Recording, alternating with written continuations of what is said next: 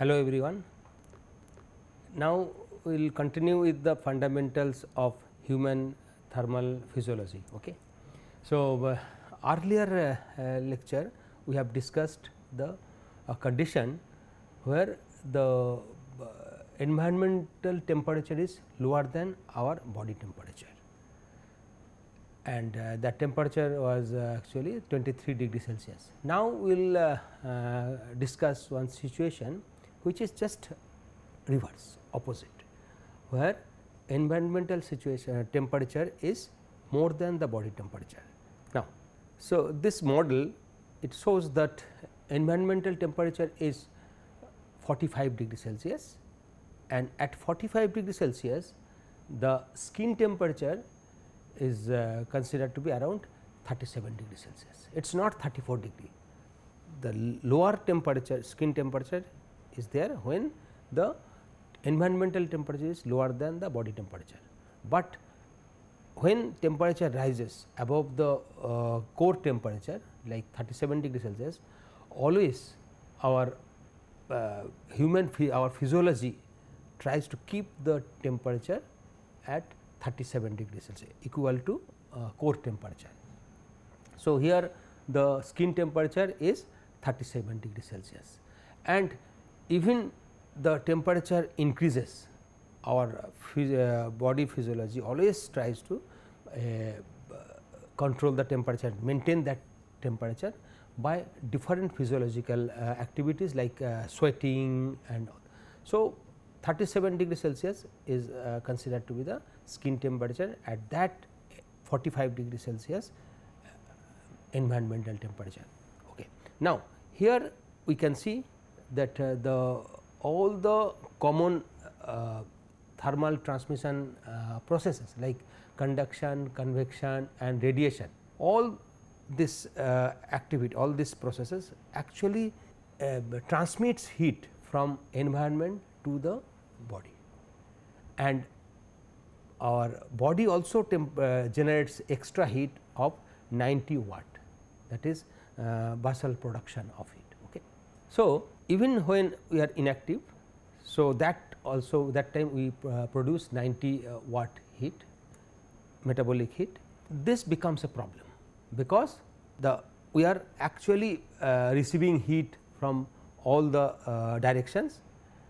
So, basic we have to now release it, we have to balance the heat. So, our ability to exist in such a condition is only by cooling through evaporative perspiration. So, that is the only activity through which our body can be cooled down. Okay. So, at a temperature of 45 degrees Celsius, the evaporation process must overcome all this heat which we are receiving. So, our body temperature is as we have discussed, that skin temperature is 37 degrees Celsius. The skin temperature would be expected to rise to 37 degrees Celsius, at which point our perspiration will initiate. It will get initiated at 37 degrees Celsius, and as we have discussed that as the temperature goes on increasing, the perspiration will also increase, and to maintain the skin temperature at 37 degrees Celsius if possible. If it is not possible, then we have to see the alternate way.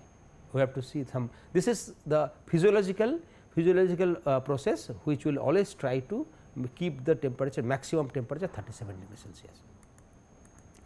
So, now as we have already seen in case of cooling condition, the similar assumptions we will keep here, like our body area, total body area is 2 square meter and emissivity is 0.97. Okay. And if we use the same equation, this equation, so we will get the overall net input of heat by radiation, which will come out to be 109 watt. So, here the here T hot means here what is the T hot? T hot means environmental temperature, which is 45 degree Celsius. That means 273, because this has to be in temperature has to be in Kelvin scale.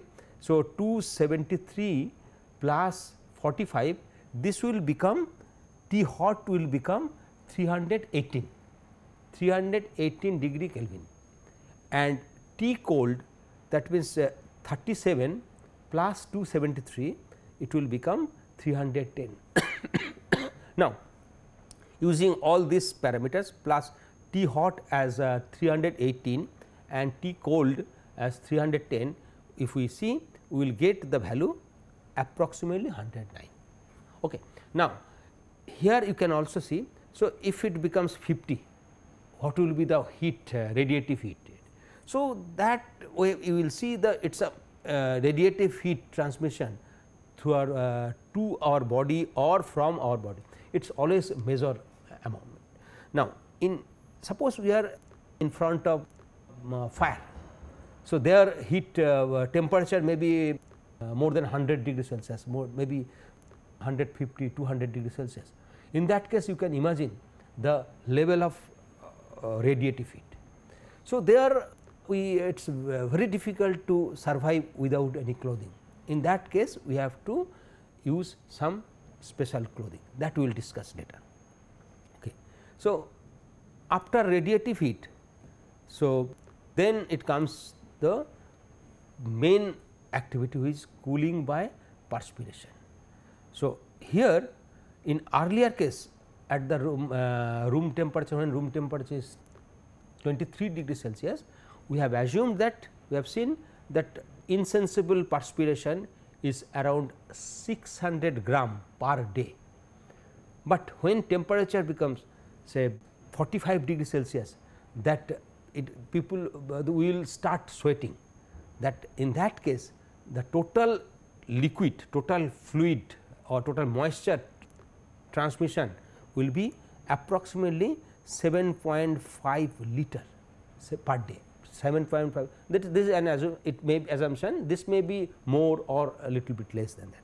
So, when the ambient temperature is above the body temperature, then the radiation, conduction and convection, all three common mechanism transfer heat to our body. Okay.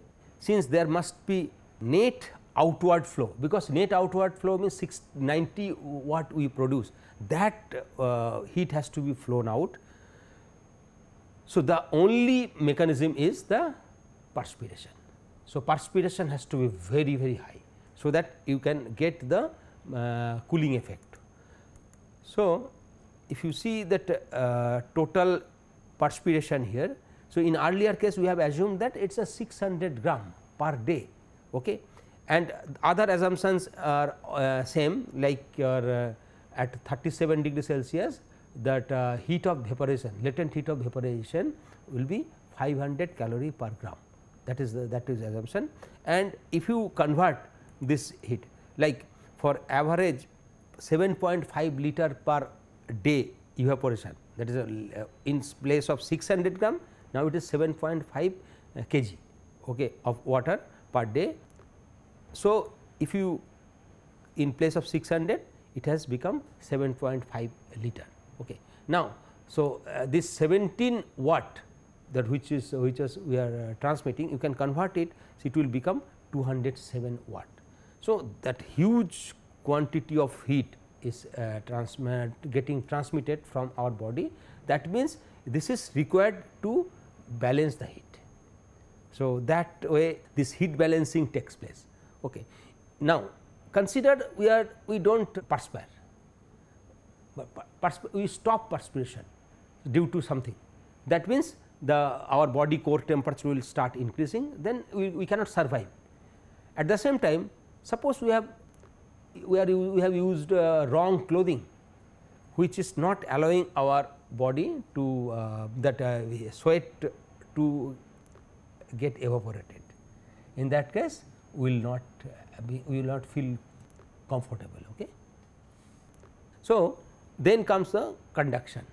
conduction is always earlier also you have seen it is always its insignificance 8 watt conduction, and this we can get from the earlier value.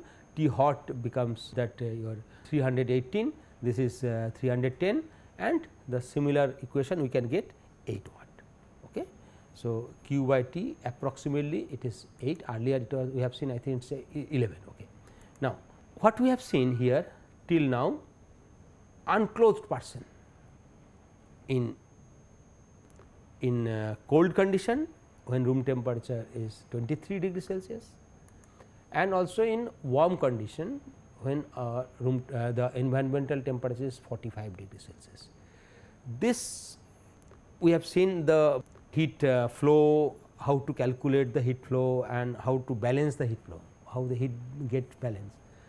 Now, this is not the actual situation. Actual situation is that we have to use some clothing, and then that we have to see. Now, we will consider the situation when clothing layer is introduced between skin and environment. Till now what we have discussed, the skin is directly interacting with the environment. Now, clothing layer has come into picture and we have to be comfortable. Now, the situation now comes, this is the situation where we are using one cloth layer, and this is the skin, and from skin earlier you have seen directly the vapor gets transmitted to the environment, no issue, and if it receives, it is receiving directly. Now, our clothing has to perform its duty. Now, the thing is that if it is we are talking about the moisture transmission, moisture vapor transmission, this is suppose it is a vapor transmission. Now, there is no free transmission of moisture vapor. This clothing has to be such that it is not restricting the free moisture flow in the vapor form.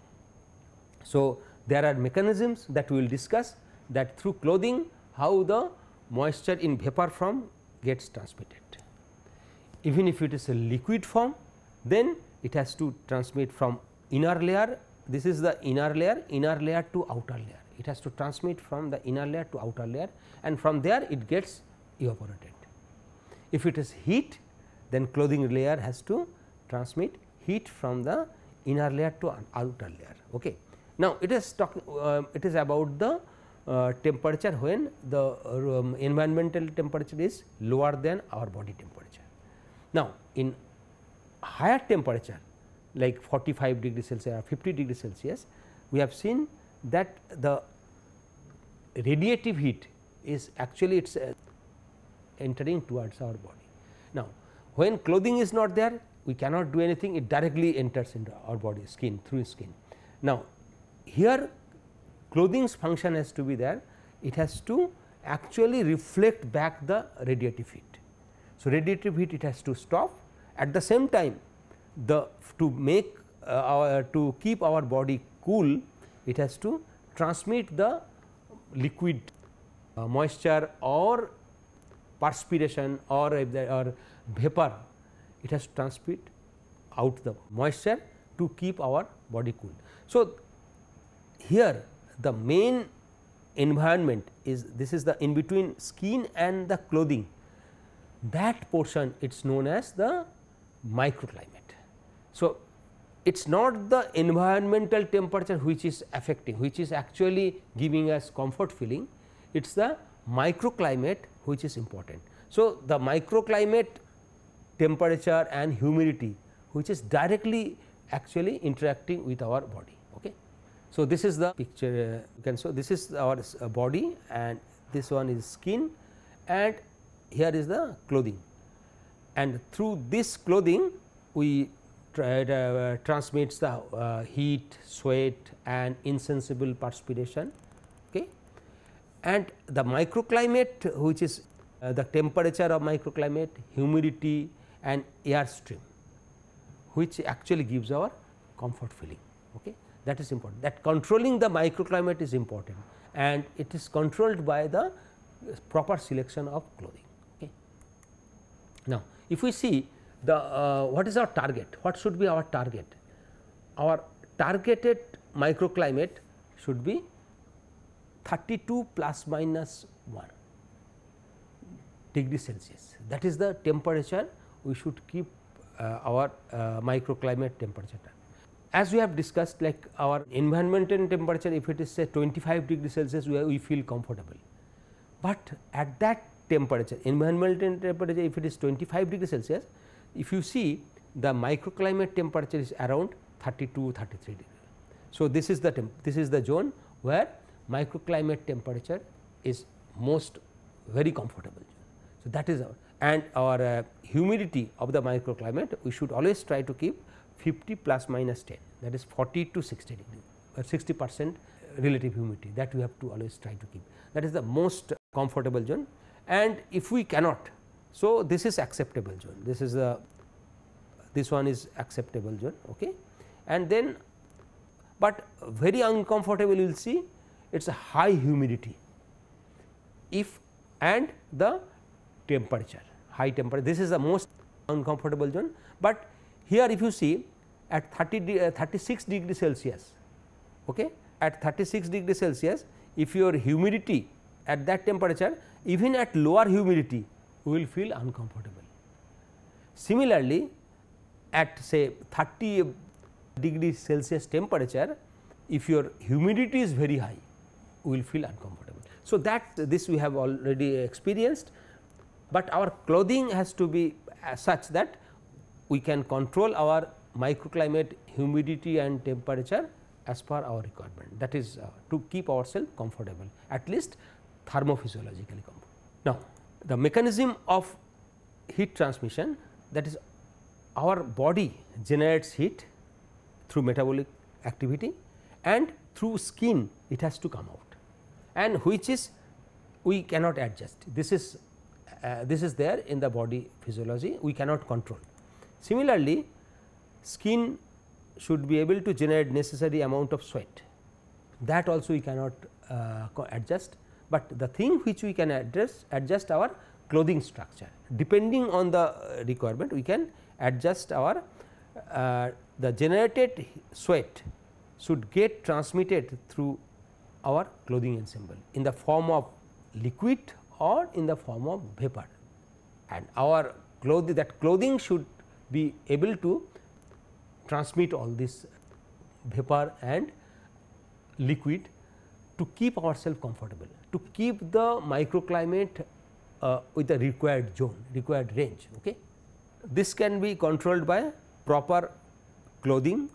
Now, earlier we have discussed that body heat, that clothing is actually acts as a barrier, thermal barrier. Okay. It hinders the heat flow, but most of the cases we will see it has to retain the body heat, because most of the temperature or environmental temperature is lower than our body temperature.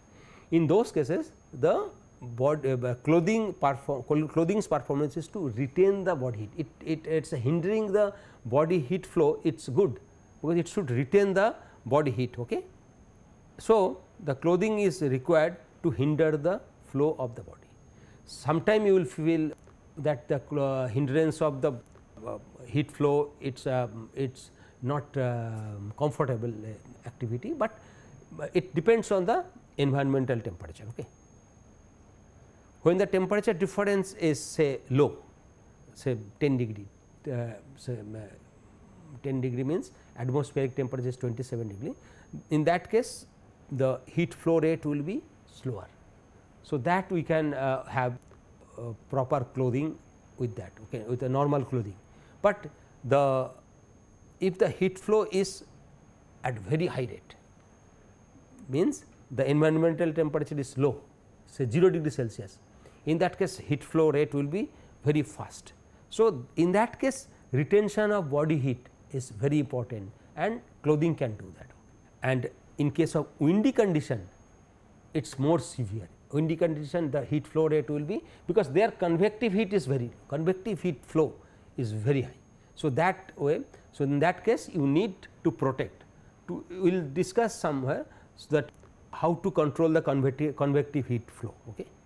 So, enhancement, how to enhance the body heat release. Okay. Body heat release, it is a basically high activity, at higher activity such as walking and running, the thermal insulation of clothing reduces by forced air circulation. So, so initially the body activity higher, it increases the heat generation, and then it reduces by human activity, which is forced circulation.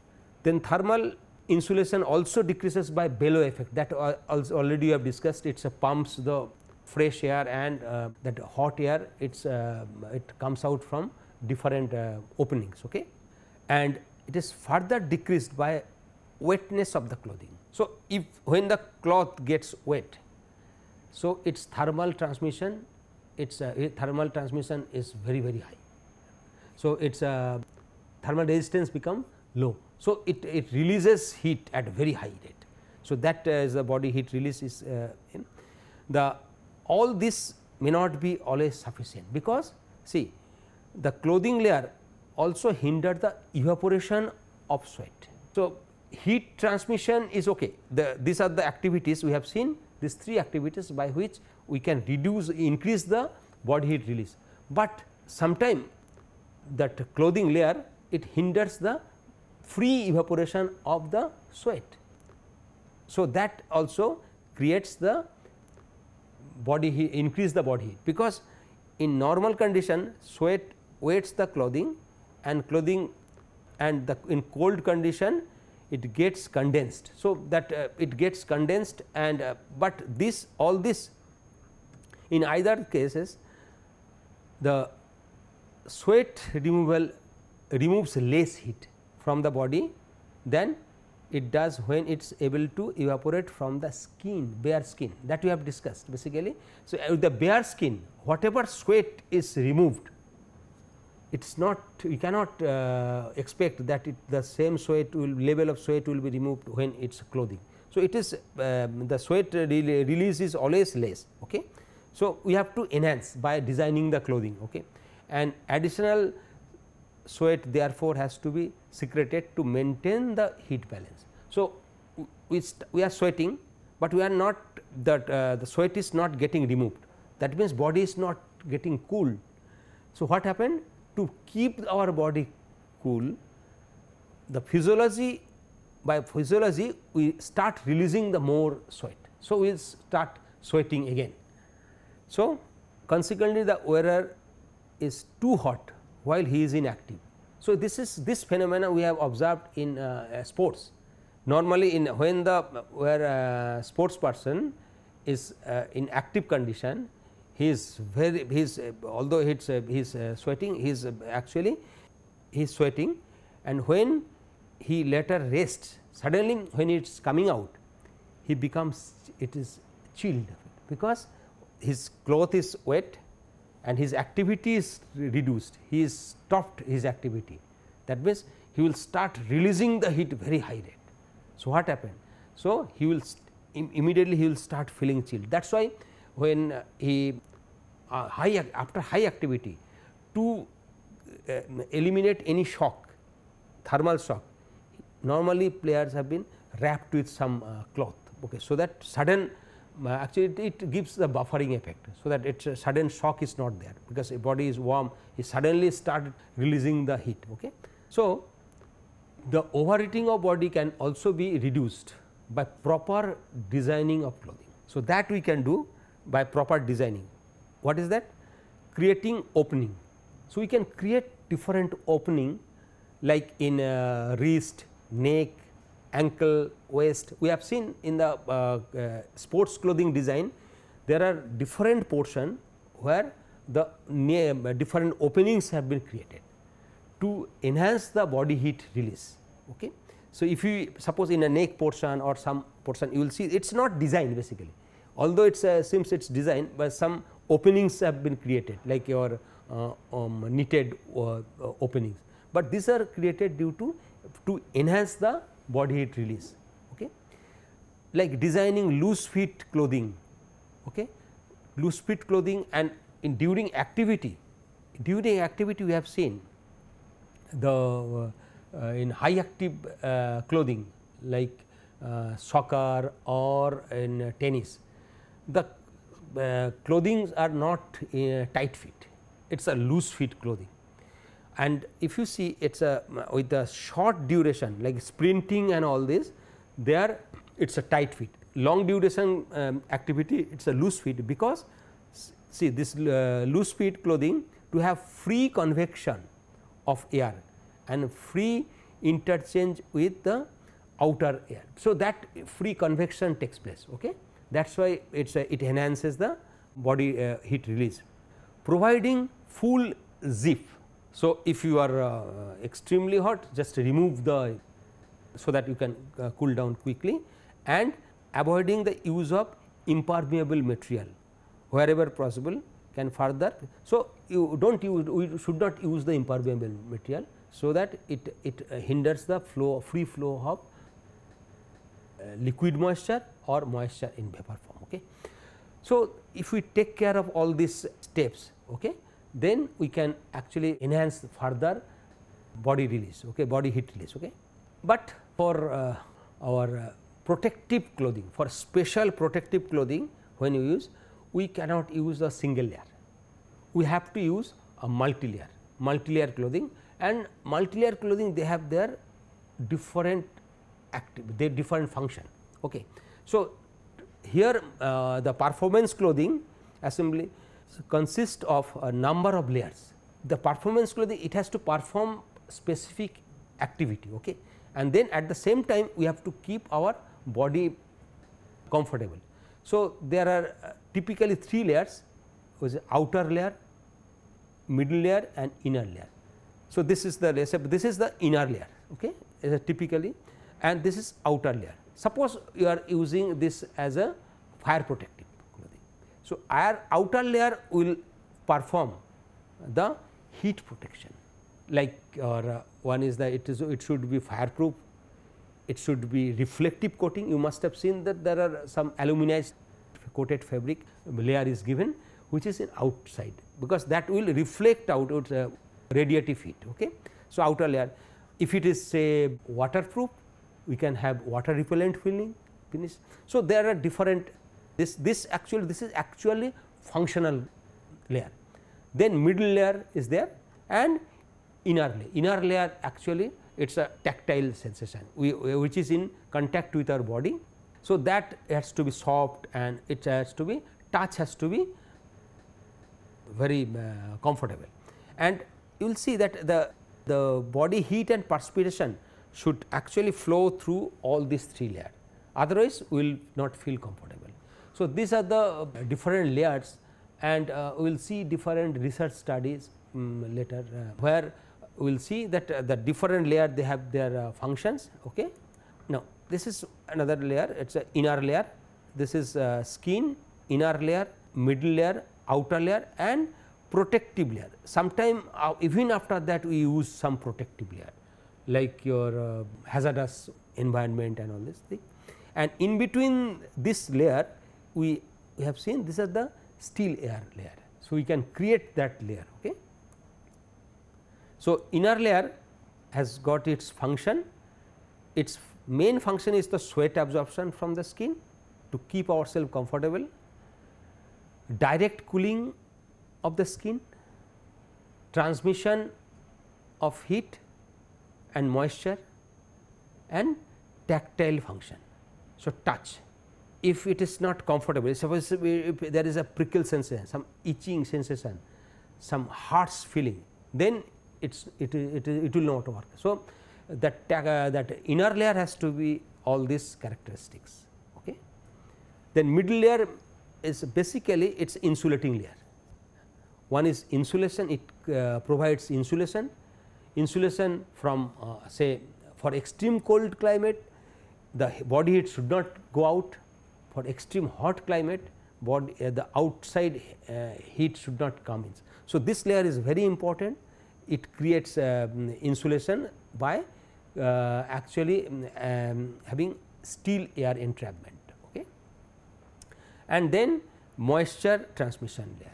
So, it is a liquid and moisture vapor form, it has to transmit. So, this function of this the middle layer is extremely important. We have to select this middle layer very carefully depending on the situation, and outer layer is basically basic functional layer. If it is protection from environmental factors like rain, wind, chemical, heat, radiation, whatever may be. So, this outer layer some coating has to be there which will protect us from different this environmental threat. Okay. Now, so now we have reached to the last segment of this session.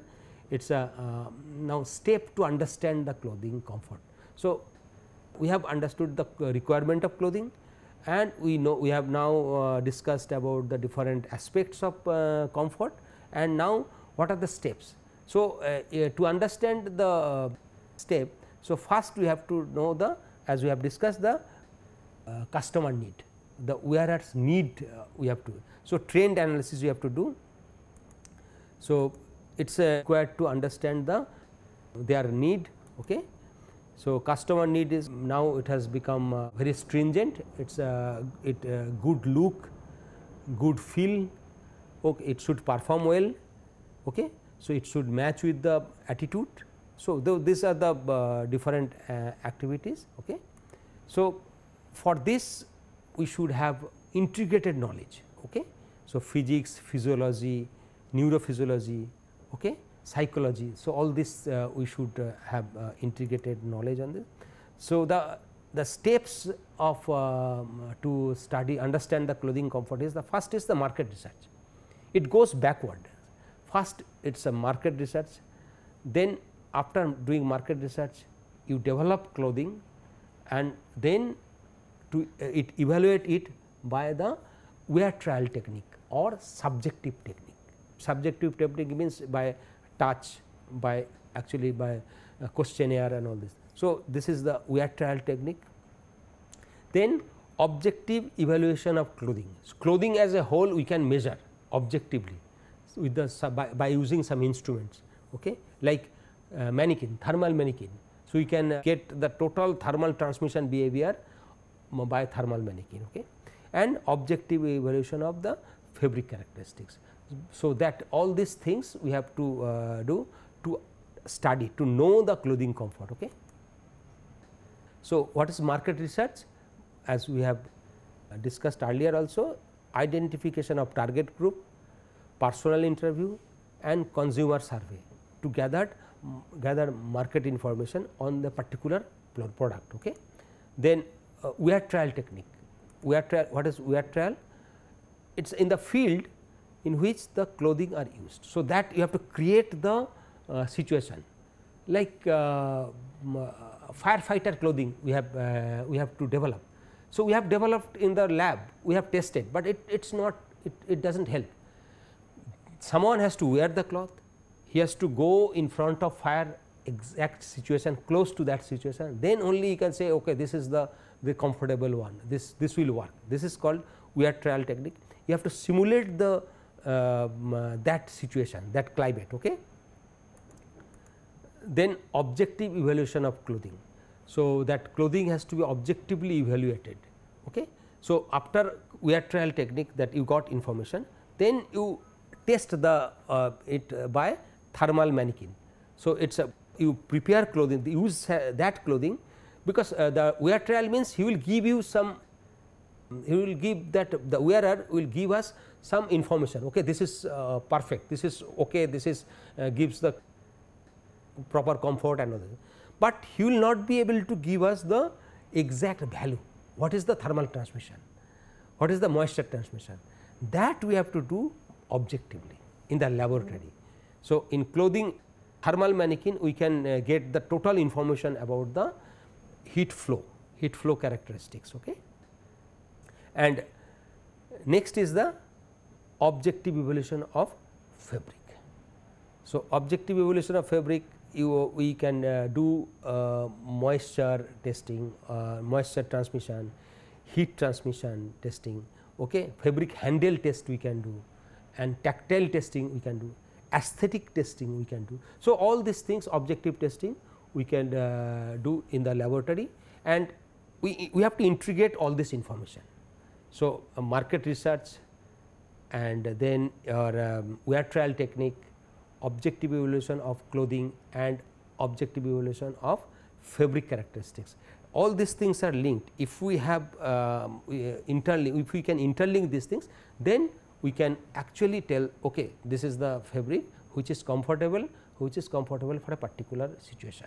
So, a fabric, if we tell that we cannot have a fabric which will be comfortable for all the situations. It's not possible. A fabric will be comfortable for a particular environmental condition, particular person, and all that. It's a, if you say that give me a comfortable clothing, it's not possible. The comfortable clothing for at what condition, what is the situation, what is the environmental condition, okay. So, this thing, all this interlinking should be there, and I think this is the end of this session. Thank you.